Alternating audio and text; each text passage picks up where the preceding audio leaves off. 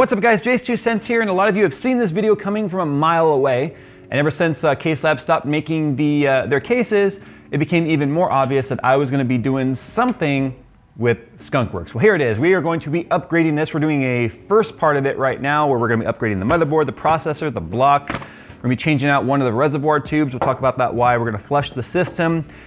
And we're going to be obviously upgrading the CPU to a 7960X 16-core, 32-thread processor from Intel on X299. It's currently an X99 6950X, no slouch, with two Titan X Pascals in there, not Titan XPs, but Titan X Pascal. And yeah, so we're going to be doing a few things today. We're going to get the motherboard in, the processor, the block. We're going to flush the system, and then we're going to prepare it for its final phase of the upgrade. I'm sure you guys can figure out what that's going to be. Today's video is sponsored by NordVPN, and protecting your internet experience is more important than ever. We conduct our entire lives online these days, online banking, online shopping, online communication, and you don't want people spying on that, let alone your ISPs with the ongoing litigation between net neutrality.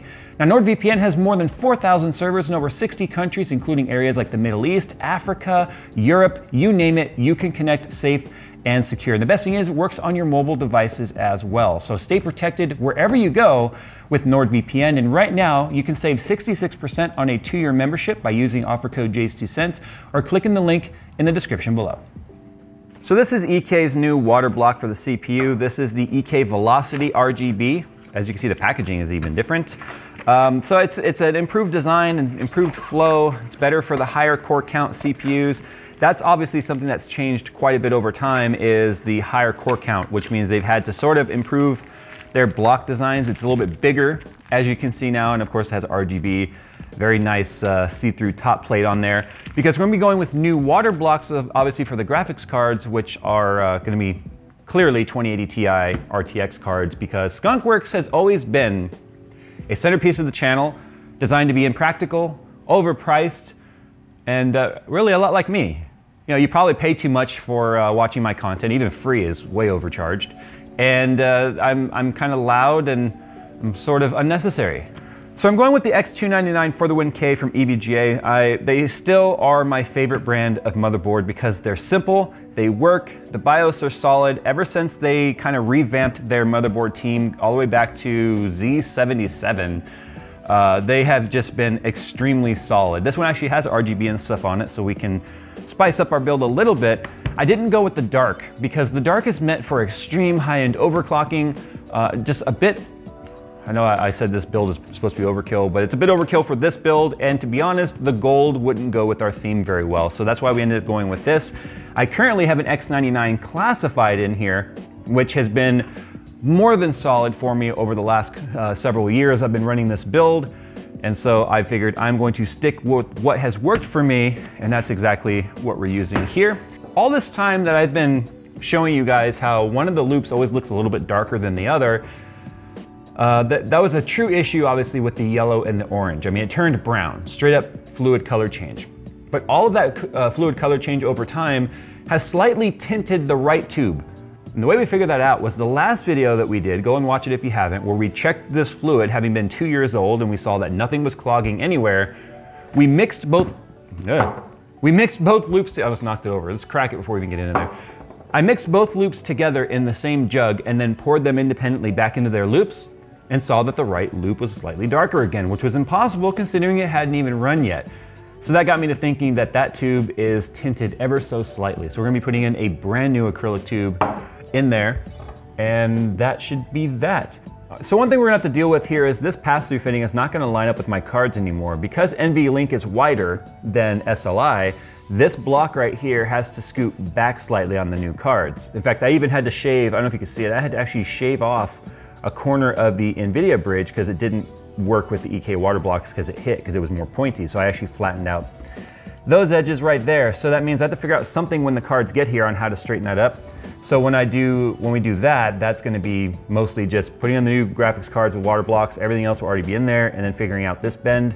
I'm really praying that the CPU location on this motherboard and the new motherboard are exactly the same, or I will have to rebend this tube. And this one will be easy, it's just a single 90. But these double 90s, man, those are a pain in the butt. So I might have to redo this tube at the most. So what do you say we just go ahead and do it old school style, where we just vlog it, not vlog it, but montage it. But there'll be much better montages than the ones I used to do, because of course we've got frickin' Phil here running the show.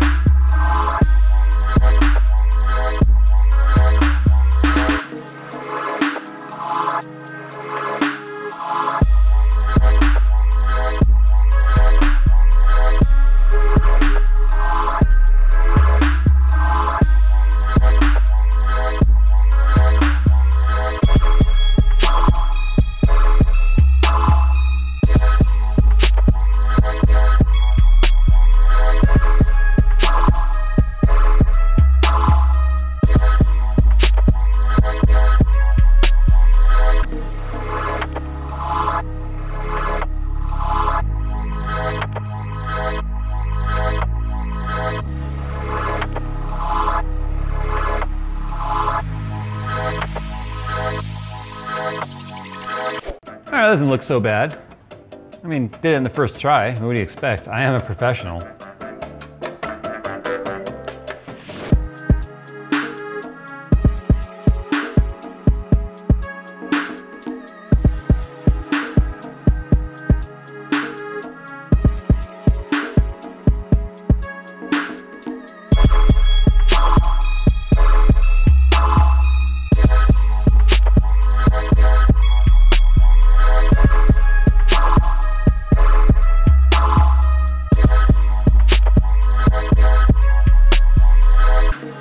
Okay, we got the new motherboard in, of course, the EVGA X299 for the win K. We've got my new 7960X 16-core CPU in there. We've got the new Velocity RGB water block that's on there. We actually had to come up with a custom RGB solution for that, and we'll show you how we did it in the next video. Because that's a RGB block, and this motherboard, although it has RGB on its own little covers, it doesn't have a single header on the motherboard designed for 12 volt or addressable or any of that. So we had to actually scramble to figure out how we were gonna light up both of my graphics card blocks and my CPU block, but we figured it out. I'm also gonna be putting UV lighting in here, so I'm gonna be sticking with the green, bright UV green that glows in the dark. I love the way UV green looks. Remember, we did it on my D-frame build. So yeah, our loop, as you can see, is redone. We had to do that bend again. 2 bends had to be redone. I ended up using this double rotary swivel footing here. I just like the way it looks more abstract, and that's because of the design on the motherboard. I just felt like I wanted to add up something in there a little bit less clean, a little bit more against the grain, but just enough to be different, but not really trigger OCD.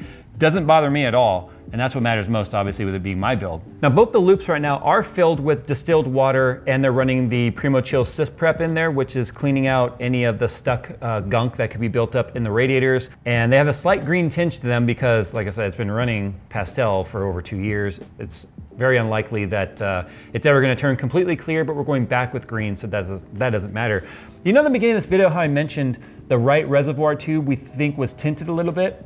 That's a brand new tube, and as you can see, it still looks slightly darker than the one on the left. So we're thinking it's just the way the lighting is, with the fans being next to it and the fans being black. We just think it's casting a bit of a shadow onto it, which is why it always looks darker. So I'm just gonna leave that be. I've got this soft tube here because that's just the way we're completing this connection, so I can flush out this radiator down here. But what's most important, obviously, is we get these radiators nice and clean and prepared for their next, obviously their next round of gaming and stuff. I might take this build back home again. I miss it. I look at the D-frame at home and I'm like, this build is cool, but it's not Skunkworks. So anyway, so in the next part of this video, we're going to cover the 2 GPUs, any changes we have to make with that, and lighting, and then it will be pretty much done. A pretty easy upgrade this time around. So guys, thanks for watching. Let me know what you think.